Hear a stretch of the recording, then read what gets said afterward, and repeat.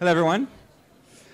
So we're going to talk a little bit about books and the role that books play in our lives today, and a really interesting change that's happening in this unpowered, static device. These guys here didn't have access to some form of reproduction technology other than biological. They struggled with speech and generally got stuck in a loop that lasted about 100,000 years. They certainly didn't understand what hashtags were.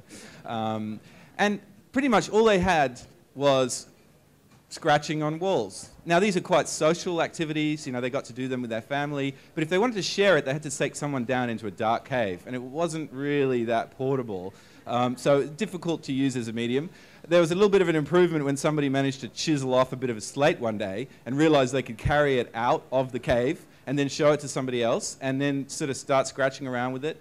And writing developed, and you know, we have the 10 Commandments and everything else that follows.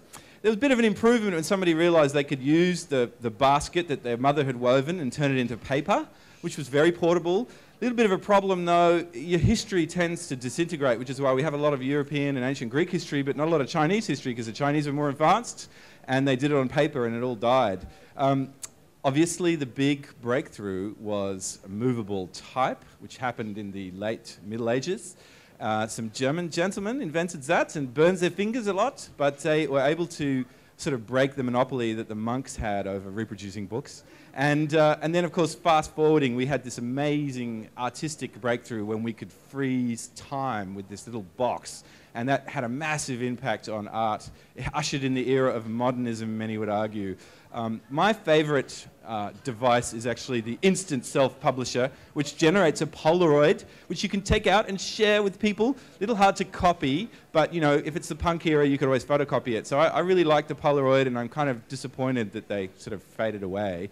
And of course, the really massive one, which we've all did, you know, we all did if you're over 40. You went to a computer show and you played with Mac Paint, and you changed the font. So it completely revolutionized the publishing industry right with that one development of the GUI and the research at Palo Alto.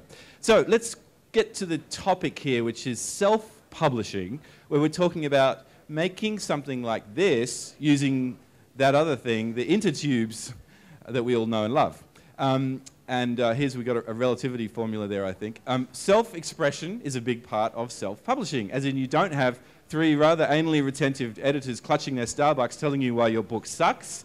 They're actually, you're just allowing yourself to put yourself out there like a child does without any self-editing.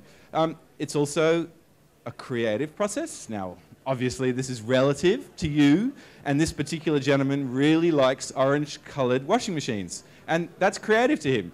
But, you know, it is very much like your crew, your posse, they're going to appreciate it.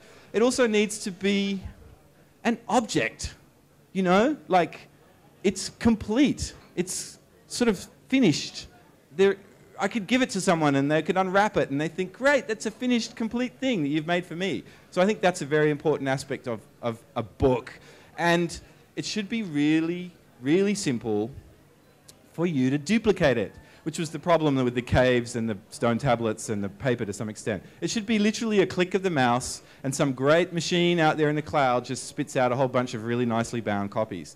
And the other cool thing about self-publishing is instead of spending $50,000 on ordering 2,500 copies and then only selling 5 of them and having to pulp 2,495, it's on demand. So you're only making and using the material and energy that you need at the time that you're doing the publishing. So I also want this book to be beautiful. And this is a book that I made about the story of my son coming to grips with the arrival of his younger sister. And this is a really important moment in my life. You know, here's my little daughter here, and I want it to be absolutely beautiful. And I want it to be like a coffee table book. Now, I don't want to have to deal with all these people. I don't want to have to go to a publisher and suck up to them. I don't want to have lunch with an agent. I don't want to, you know, yes, they have a distribution network, but hang on, you know, it's 2009.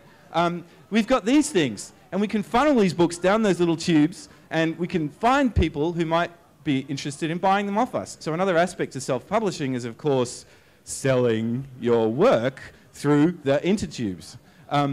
Now, basically, instead of chiseling on stone tablets or dealing with mashing up paper and trying to dry it in the sun, we can just do it with the click of a mouse. And there's a whole lot of great services coming out in this space. I encourage you to make a book, tell a story, and if you'd like a hand, I have some great little free vouchers that I can give you to help you with your first book. So just come and see me afterwards. Thanks, everyone. It was a lot of fun.